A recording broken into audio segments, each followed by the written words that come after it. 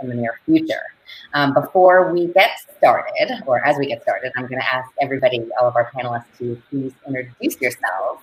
But while you're doing so, I think it might be a good time to get to know you, or let everybody who's watching get to know you. So maybe introduce yourself and talk a little bit about what your life has been like since COVID first hit, so we can get a sense of who you are and where you are and how things have been. Maybe Angela, we'll start with you. Great, thank you, Hayley. So excited to be here, and thank you for asking me to participate. My name is Angela Zepeda. I am the Chief Marketing Officer at Hyundai Motor America, based here in Southern California. I'm coming to you live from my home in Long Beach, California, which is where I have worked every day since March 20th, like many people out there. And, what an amazing time we're all going through, and how different everything has really changed from those first early days as we headed into March to where we are today. But life, has been extremely busy. Much of it feels a lot of just the same life I had from before. We all got really fast on how to use Zoom and how to connect. But, working for a global company and the U.S. being the largest market for Hyundai, we have been working very, very hard, very long hours every day, just trying to maneuver this entire global environment and what it means for us to keep first everyone healthy and safe, and learn how to work in a new way and yet keep, business going as usual. And I'm lucky. I live in a home. We have a yard. I live in Southern California. Our weather's been we had some rain at the beginning. My husband's here with me, so I haven't had to have a difficult struggle with what life would be like, sheltering in place. And so, and it's been nice in the last couple of weeks to get a little bit back to normal. But for the most part, it's been a lot of work. And actually, I think people have said this too, lot more work than maybe even from before. So just doing it in a new way, but I feel connected, and I feel like I see people, and, I'm just trying to make the best of it. So that would be my experience so far. That's great. And we'll get into the details of what a lot more work means. But how many times a day do you find yourself going, what did I do with my time before I was sat in place all day long, right? Exactly. Thank you. Leslie, let's go to you. Thanks, and thanks, Hayley. And it is great to join all of you on the panel here and everybody out there. Leslie Gillin. I am the Chief Marketing Officer of JPMorgan Chase. I've been in this role for a little under 4.5 months, and started 2 weeks before COVID. So talk about a trial by fire, virtual style. But yeah, similar to Angela, and I'm actually coming to you from Avalon, New Jersey. I'm here, why not, in the summer, to be able to spend it at the beach. One of the benefits of virtual. But similar to Angela, like, a lot of that resonated with me. I'm sure it resonates with everybody. It has been busier than ever. And even though we've cut our commute times, actually, I find one of the challenges and one of the things that I'm extremely conscious about as it relates to the team is trying to separate work from home and making sure that, people can turn off. I think we've all had to respond in real time as it relates to our customer needs, and insecurities and real moments of being unaware of what's next. And so similar again to what Angela was saying, I think it's learning virtual, like Zoom and Jabber and Blue Jeans, and trying to, and also the agility of how we're working, and being a lot more real time and staying uber focused on fewer things and doing them bigger, faster, I think would be my experience. But last thing I would say is I do get to spend more time having dinner at night with my 3 children, which is an amazing upside. So it is true. It's not a myth that you actually do learn a lot of things when you sit down and have conversations versus sitting at the kitchen island 5 minutes in and out of rooms. So that's been a big benefit. That's right. Thank you. 4 months in and just 2 weeks in and starting the job, and then and this all happening. But you're right. Trial by fire for sure. Someone said to me, don't forget, this won't last forever. But things can always get worse. I'm like, well, wait a second, which is it? Right. Anyway, it's great to have you. Maria. Thank you so much. So happy to be here with everyone. Yeah, it's been, I think it's been an interesting experience for everyone, right? We've all, I think, in many ways have had very similar experiences. I was scheduled to go to Argentina on March 15th on spring break with my two daughters, taking my eldest for her graduation gift.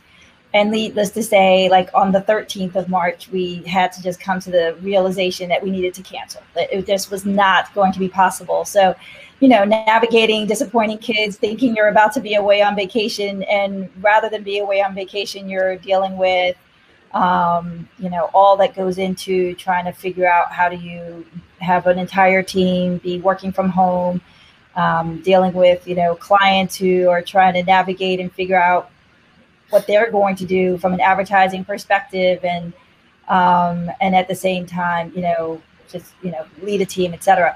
I didn't start off by saying what I do. I'm the CMO of the advertising division at Comcast. So I work on all of the ad sales side of Comcast, and so we, you know, clearly have worked really closely with a lot of clients, just trying to navigate what this means for their marketing, their advertising, switching ads, et cetera. And at the same time, thinking about from a brand perspective, what our brand message is, et cetera, all the things that normally kind of go into kind of traditional brand marketing. So it's been an interesting transition. I think, you know, traditionally, I'm used to being able to, you know, have my home life be my home life, and then I go to work and I focus on work. Now everything is so intertwined. My day starts with my children asking me what time is my first call and my last call, so that, you know, they kind of can gauge when they can have time with me. And so doing that and juggling that has been a challenge. But just as Leslie said, there's so many gifts to it. There's so many gifts to being, it's probably the most I've been home and not traveled in years.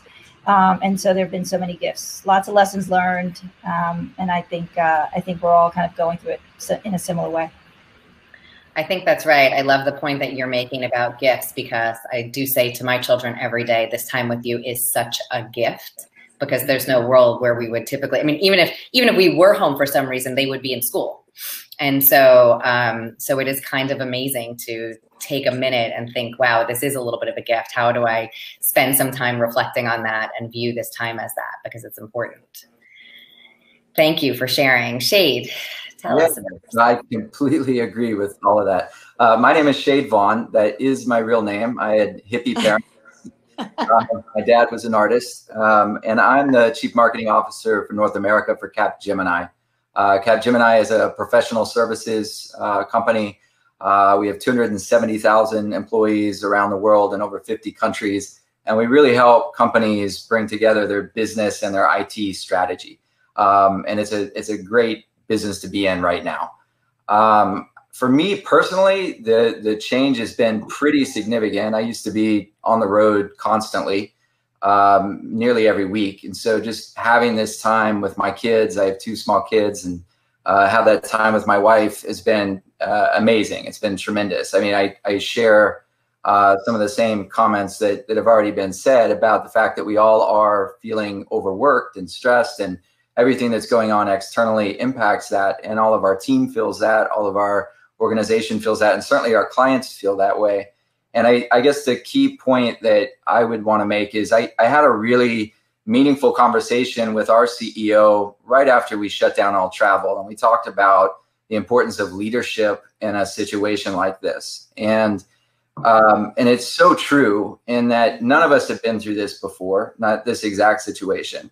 And we talked about a lot as a marketing team at CapGemini, the fact that the business right now needs cool-headed, very rational advice on what we need to do. And as we talk about how we change our marketing mix and our model and our investments, our messaging, and how we interact with our people, it really revolves around just being crystal clear about sticking close to your purpose, being very straightforward about what we're here to do, which is create value for our clients, which are ultimately, you know, CEOs, CIOs, CMOs, and really connecting with them in a way that is about them and about creating value in their lives, both their professional lives, but also in the communities that they operate in. And I really preach that with our team, that no matter whether you're fairly entry level, you're mid-level, you're a senior executive on our team, your job in every single team meeting that you're on with your business stakeholders is to say, guys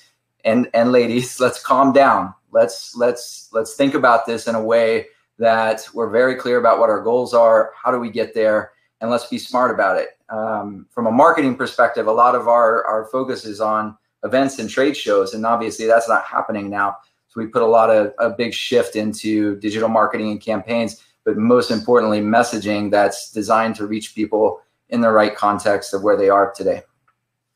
Yeah, thank you for that. You touched on so many things. And I think the overarching point here is that we're all experiencing so much change at a rate that we could never have foreseen. And in particular, when you're in a leadership position or just a position where you've got people underneath you looking to you to help understand what to do, how should I feel, how should I be reacting, how should I be acting, like how do I spend my time? There is a tremendous amount of pressure, if you will, really to kind of be that standard bearer. And one of the things that we keep hearing or people kind of keep bringing up in various ways is the need to let yourself as a leader be vulnerable or let people understand that actually you don't have all the answers. So I'm going to kick it back to you for a second, Shade, and ask you, how much have you said to your team, I don't know, but actually this is what I might do? And then for all of you, just for anybody who wants to jump in, how important do you see that as being, and how much has your team kind of taken to that approach, if in fact that's been your approach? Yeah, so it is a great example, a sort of self-deprecating story about this. When the Black Lives Matter movement really came out, we had a text message between myself and our head of talent and our CEO about what should we be saying, what's the right message. And I felt very strongly that very few of our employees would be sitting at home wanting to know what our CEO thought about this. It just didn't strike me as a business conversation. And after a lot of back and forth, we eventually did put out an internal statement from him and just got overwhelming, tremendous feedback about how meaningful and important it was. And I called up our head of talent and I apologized for the fact that I was pushing back on that. I didn't think it was the right time or place. Clearly it was. And then I had a conversation with our CEO and I said to him, I've done a lot of soul searching here and I feel like I let you down. I should have seen that this was a place where we needed to get you out front and center as quickly as we can with a leadership message for our people. And I shared that same story with our marketing team. And it was very interesting to me to see the difference in feedback. Some of the entry level grades A's and B's on our team were like, yeah, you idiot. I mean, that's exactly the sort of thing that we need leadership to be out and talking about. Whereas some of the more senior leaders said, I agree. I saw a study that said only 18% of CMOs thought that their brand needed to be out commenting on social movements. And for those of us, I'm 43, I've been in the game a fair amount of time, that feel like it's not the right place for a company to be speaking out. Times are changing, and it's a really important time for all of us to take stock of what we don't know and be upfront about it. And I've as a result of that, I added two of our entry level people to our marketing leadership team so that we can get that constant feedback of what needs to happen. Because I don't know. I've been living in the suburbs for the last 10 years. I think I would add to that. Thank you for sharing that story. I think that illustrates probably the best I've heard yet on how difficult a lot of this has been to maneuver. And we have Hyundai is a Korean-owned company. It's based in Seoul, Korea. And we have two phrases we use around our place, which is pali pali and miri miri. And one is long-term planning. The other is, nope, do it fast. We have to make some choices today. And, COVID in some ways almost feels like it was a lot easier to maneuver because we all had this shared experience. It was a global situation. Of course, we'd watched Korea early on, had some early footsteps to follow in, and we did a lot as a company. We did programs to help our dealers. We did programs to help our owners and our customers. We, wanted to protect all of our employees from staying healthy. We were very concerned about cash is king. That's what our CEO always says, about staying very financially solvent through this time, as you didn't know what the end of the story was going to be. And so all those things were difficult. But I think, to your point, Shade, when we then moved into the terrible death of George Floyd, and then the protests, and for me personally, I felt like this was an inflection point.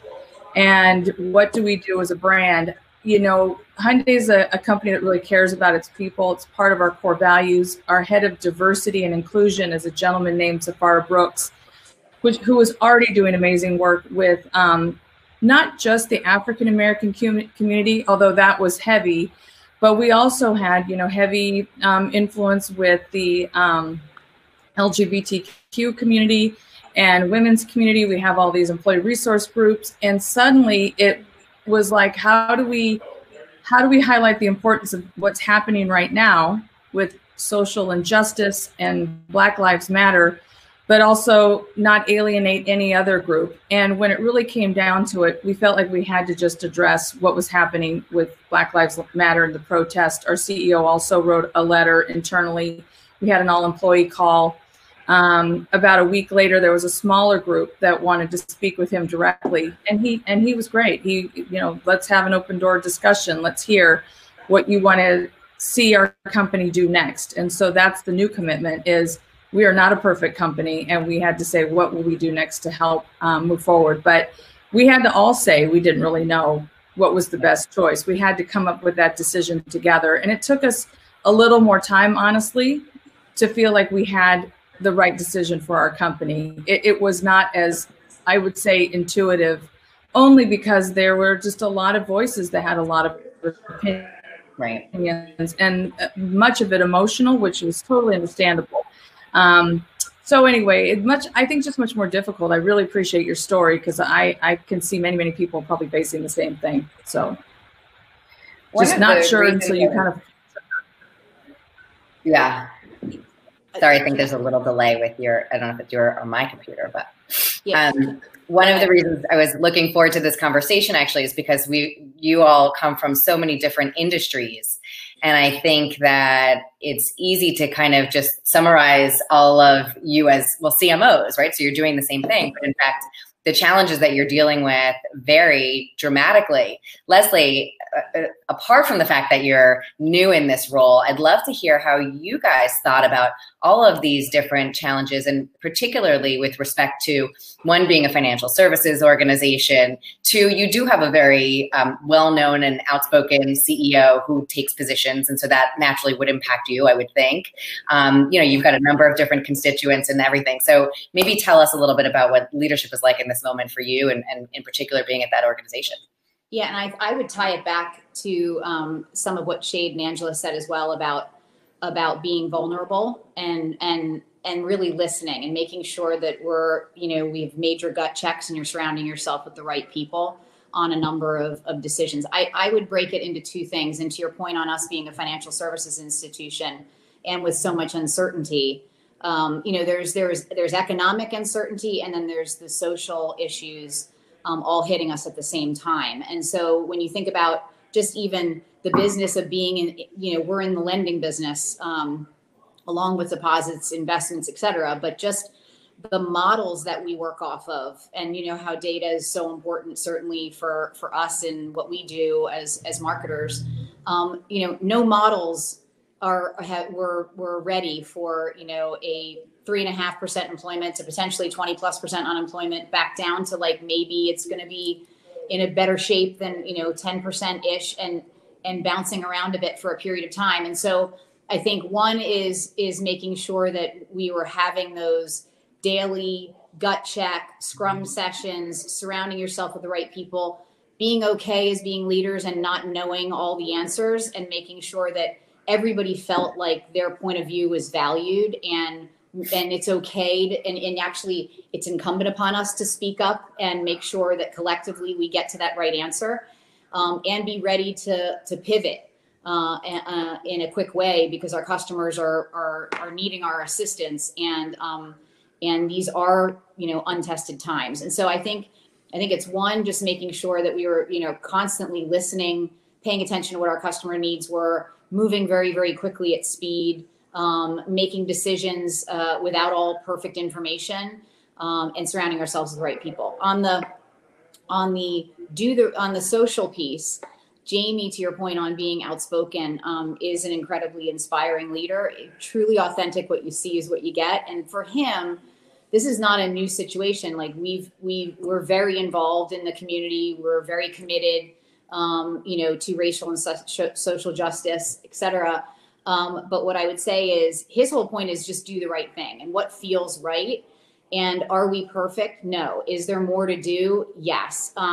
But, one of the things that I am inspired by to work for him and some of the leaders are things like, publishing our workforce where we are today from a diversity and inclusion perspective, and not hiding from the numbers, and knowing that we can do more. That's something that we did in May, and are standing, by those and moving forward and more. The other piece I would say is that we whether it's, the things that we're doing with the Fellowship Institute or advancing Black pathways, we've been doing those things for a long period of time, but pulling together as a team and saying there's a need, to the point of inflection point, there is a need for greater, there's a need for more good, and how we use our platform as a marketer. I feel like we wanted to make sure that our point of view was very clear on our social platforms, our own channels, coming, hashtag Blackout Tuesday, pulling down media is appropriate, making sure that, we were there not only for our customers, employees, and standing there, the fact that only 18% of companies feel like they should be, standing in this moment. We represent 1 out of 2 households, and those are our consumers. And we have 250,000 employees, a very diverse environment. You can't not stand up and take a stand. And so we felt very strongly on that. Right. You said a lot in there, but I have to say throughout the years, I've taken really great bits of advice from things that Jamie has said. And I love the idea of just do the right thing. I mean, it's so human, actually. And I think people tend to kind of get stuck in their own head about, analyzing and overanalyzing. How do you respond, and trying to put some sort of rigorous framework to something that actually is really just about being human and doing the right thing, yep. Which potentially makes your job easier. I don't know. You don't have to comment on that. But I think, you bring up this point too about, as marketers, thinking about your role, or the role that you play for an organization and out there in the world, having to make decisions about what your company does and ultimately what that statement says. So I'm curious from your perspectives, and this would naturally be different for every organization. How much the role of the chief marketing officer is being leaned on in this moment to help direct, that conversation, apart from just, standard marketing things, as you will. Angela, you're nodding. Maybe you have something to add about that. Well, I teased the other day that it seems like every meeting I'm in, I call it the marketing game. It's like, marketing for 500. It's like, it's always the solution these days. But it is really part and parcel of how we communicate to the outside, and, what we say and how we communicate it is really key. We also have, we work very close with our PR group. We have a chief communications officer now with us within Hyundai, which is great. And we've actually been collaborating pretty heavily on what the right messages were, and did PR take it? Was it, and also with HR, I should say, how do we communicate with our employees? That's a little bit different than how we communicate with maybe even our dealer network, than how we maybe communicate with other partners that are part of our Hyundai ecosystem that we work with. So getting all those messages right was really important. My job was, what do we say to consumers? And, like most marketers, we turned down our spend in April, May, June actually was, from a national perspective, probably our lowest month. But that was, again, in the overall goal to get us to a good, first half of the year P&L, so we can then hopefully get back to some sort of normal and get back to regular business. So we had to be really clever about how we do all the messaging we had to do. But I would say the role of marketing and the department at large and our agencies, they've been amazing. We have probably put out more work and more changes to messages in this time than we generally do. And by the way, that's with no production. So right. Is it our sexiest, best stuff? No, but I'll tell you what, it worked pretty hard for us, I have to say. So, kudos to everyone. And I think just getting those messages right was really a heavy responsibility. So thankfully I have a huge agency background. I work in collaborative teams anyway. I would never think my own thought was the thought. But it did take a lot of people to make it work right. But marketing was always called to, I think, play a very big role in everything we were doing during this time. You bring up a good point about the role of marketing evolving. Maria, since you work with so many different brands, I'd be curious to hear from your perspective how you think the role of the CMO has evolved. I'm certainly curious from anybody's perspective, but having the purview that, let's say, you or I have, where we do speak to so many people across so many different industries who are wrestling and grappling with so many different challenges, how would you say the role of the CMO has evolved, and what are the types of things that you're seeing change, even, varying industry by industry? Yeah, I mean, I for sure think that kind of the traditional brand, which is what is associated with like a CMO role, is a thing of the past, right? Like so many of us are doing so much more than just the brand work, and there's just so much data and analytics and thinking about technology and how technology can fuel a business and what we can do with technology. So I can be in a meeting in one moment with engineers and in the next moment with copywriters, right? Like just, the skill set is so much more varied than it used to be. And I think, in order to progress, you have to be able to do all of those things, right?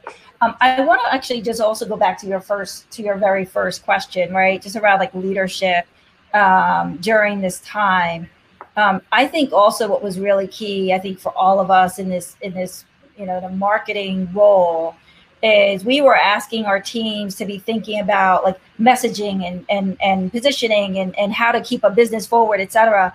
And, we had team members who were scared, who were, trying to figure out like, were their relatives going to get sick? They were trying to figure out like how to maneuver their own personal lives. They had children. And so it was, I think, when you think about, we all, I think in many ways, or I say myself, I mean, I had to really put aside any of my own like fear thoughts. I mean, I'm here in New York City. We were a hub. I live in Manhattan. We were navigating all of that. And you had to put all of that aside in order to lead your team, in order to be getting, to Angela's point, those messages right, to be thinking about moving a business through the most unprecedented time, right? And be thinking and focused on that. And so I think it was truly a unique experience, but I say hats off to all of my colleagues here on this call, because I think, one of the things that I've felt is that people have really leaned in to give each other advice and support one another and to say, this is what I'm seeing. And so to your second question, I mean, I think a big part of the evolution of the CMO is hearing and talking to each other, right? And lifting each other up and seeing, this is what I'm seeing, this is what's happening, because our roles are expanding so quickly. We are, in a time where we're grappling with so many things in a unprecedented speed, even, if you will. That's right. Yeah, I think just to add to that, that's like spot on. When you think about, it's been a bit of time now, but there's no traditional funnel anymore, right? I mean, it's always on 360, paid, owned, earned. How does it all work together? And it's not just about, what's that next best offer? It's like, what's the next best, engagement or interaction? What's the content that's necessary? What are people searching for? And, like making sure our brand's at the kitchen table in that moment, not necessarily trying to close a sale through a traditional funnel. And so, the need to build our muscle and or surround ourselves with the right people as it relates to leveraging data and MarTech, platform solutions, so that we can make sure that we're as in the moment, as relevant as possible. And then it's also just about how marketing, advertising, and communications all come together, because things like, even in the moment, pulling back, to Angela's point, we pulled back on a lot of marketing spend. We actually increased the number of campaigns or communications or things that we were doing, because it was about, branch openings and drive-throughs and payment protection plans, and what do small businesses need in the moment from understanding steps 1, 2, and 3. Those are not traditional marketing Right. things as we think about like bottom line P&L, but that's also what will make sure that our brands are trusted at the end of the day. And if they're trusted, people will come. And so all of those things really need to work in concert. So it's certainly evolving. Okay, so build on that for a second, and we've got, maybe we'll sort of close with this because I think we only have a few more minutes, but build on what you just said, because if there's no longer the traditional marketing funnel, you come into this job and you're like, I am going to help, grow the awareness, strengthen the perception of my brand, and help drive engagement, help drive business, et cetera, whatever your priorities are, because I know they differ for everybody here. Yeah. How do you prioritize? How do you say, like, this is the way I'm going to work through that? And what would you tell people who are watching, your job is as CMO to prioritize and thinking about investing and all the things? Yep. Maybe we could just take that after Leslie. Shade, if you want to jump in. Yeah. Sorry. Yeah. No, after you. You go ahead. And then I'll tee it up to Shade. Yeah. I would say, here's an example. To your point of like my job is brand health across 3 brands, making sure we're resonating and we have product awareness, et cetera, and then customer engagement. But like an example of like how we prioritize is listening. If you just have to listen to your customers. Like if you listen to what customer needs are in the moment, or like really relevant moments. Example being what we did for Show Me Your Walk and virtual commencements for the class of 2020. One of the things that, it wasn't offers. It was like, we're going to prioritize in 28 days. We're going to stand up 2 tentpole events, because everybody, including myself, I have a graduating senior, is feeling like this sadness on not being able to graduate. And so like as a financial institution, well, what's our role? Well, our role is, we start, students, parents, existing customers, existing employees, it's real for everybody. And so for us, it was like, how do we pull together? We pulled 250 pieces of content together in 28 days with 40 celebrities and 150 million followers to celebrate that moment, which enabled us to show up with incredible relevance. But we also created content that was, career development with LinkedIn. What are the currency conversations that students need to know when they're graduating this moment? So we were able to, we didn't want to be, we were relevant, but it was because this is a moment that everybody was feeling. And so how your brands show up, it's like, okay, what can we bring to the table that was all listening to what people were feeling and talking about in that moment? And we had 90% positive sentiment on social. And it was the #1 conversation for JPMorgan Chase since January 1st, with everything going on, with 90% positive sentiment. Amazing. That will pay off, because we have a lot of students now coming to our landing pages for other things because they dialed into the HBCU commencement event. The last thing I'll say on relevance and content and using the right partners and players is we work closely with Essence Studios.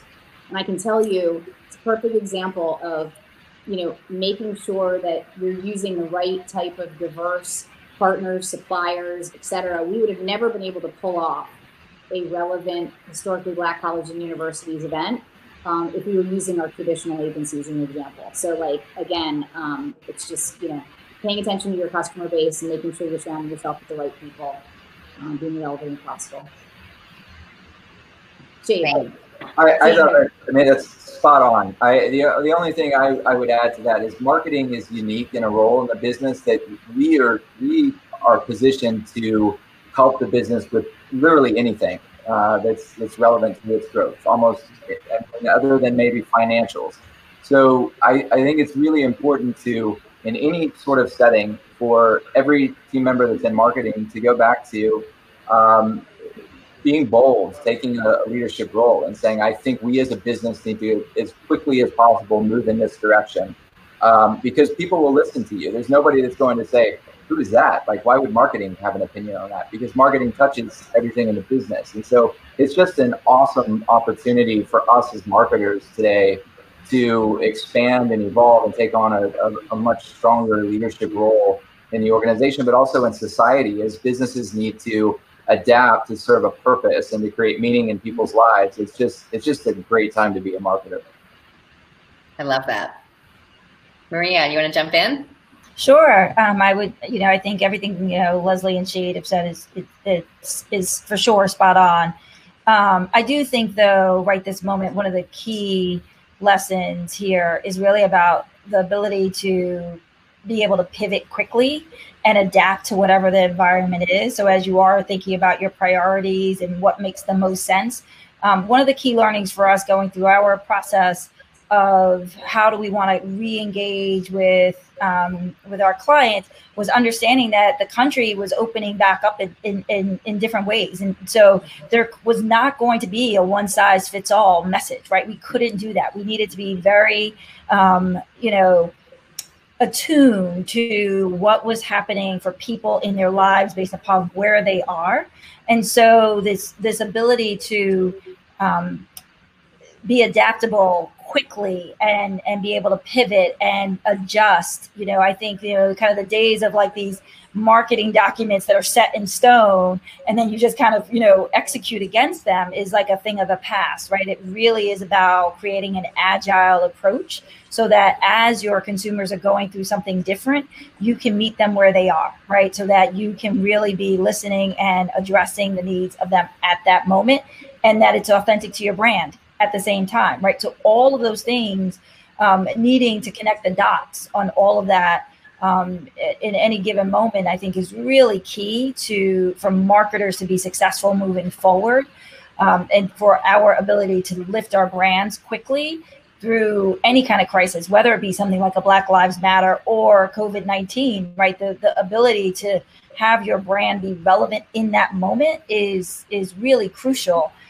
Because I do think we're going to see more and more where businesses need to take a stand around social issues, need to take a stand, it may be around political issues. I mean, I think more and more consumers are demanding that the brands they buy something from has a position on something, right? They want to know, what is your position on this? Because if I'm going to give you my money, I want to make sure I'm giving my money to someone who stands for something I believe in too. And I think the Gen Zs are leading that charge. And so brands need to be attuned to that, and marketers are going to be the ones to make sure brands deliver on it. That's right. Angela, bring us home. Well, I just loved what you said, Maria. I could not agree more, and Leslie and Shade too. One thing in the auto business for us, I mean, as a marketer in that organization, our dealers are also an audience for us, and they're really important to us because they deliver that experience to the customer. And one thing that was interesting through the pandemic was we saw a lot of behavior change, and your point about the country is not the same, totally different in California and New York, to how things were still. I mean, we had some dealerships in some regions that had year-over-year gains, oddly, but people still had income. They took advantage of incredible incentives that everybody jumped in on, just trying to keep business going. So if you were in the need for a car and you had stable income, I mean, good for you. You took advantage of probably the best time to get a car. But, it was all about the fact that, the whole world has moved on to a lot of digital tools on how to do online shopping, paperwork, and even at this point, home delivery. If you couldn't go to a dealership. Many were closed. So it really forced, I would say, a lot of our dealers who had been slower to adopt this new way that customers expect to, shop and buy with every other industry. We're one of the last to change. It really pushed it, and 100% of our dealers now are on all of our digital retailing tools. So there's online paperwork. We have live demos that happen on our website because you couldn't go to the dealership. You can do the paperwork online, and then you can take home delivery and have the car actually sent to your home if that's what you want. I think as we open up, people will want to go kick the tires at a dealership and want to see the car. That's the best thing. Who doesn't want to not see a car before you buy it? But I think everything else about that process is going to be much more about how people shop and buy every other time. And I would say, as a marketer, we really wanted to move on that quickly and bring our dealers up to speed and say this was the time to do this. And to their credit, what an incredible group of individuals who just pivoted so quickly. Who some of them had some really, really big challenges. And so I would say, just being willing to jump in, going for it, adopting, and just trying to everything from whether it's in your internal constituents to your external ones. I just think the flexibility and the willing to just try and fail quickly, I think was a really good learning during this time. So thank you so much. Perfect. Well, all of you, thank you. That was well said. I might do 2 seconds of a wrap up, if you will, because there was some really great advice in there. And this is just a little bit of what I got here. Listen to your customers, be bold and go for it. Use each other to learn and listen. That is critical. And I have to say, in the past few months, I have found that I have leaned into my relationships with people more than ever before and listened and learned. And I feel like every day is a new moment for that. Pivot quickly and adapt to the new environments that we're in. The ability to have your brand be relevant in the moment of crisis is crucial. Marketing is positioned to help the business with anything. I love that you said that, Shane. There is no one-size-fits-all approach. And finally, just to quote Jamie for you, Leslie, do the right thing. I love that. So in this crazy world where everything is changing, your perspective really, really matters. Thank you all for joining us. I hope everybody who watched got a lot out of this. I know I did. Have a great day, everybody. Thanks, Hayley. Thanks, everybody. Take care. Thank you.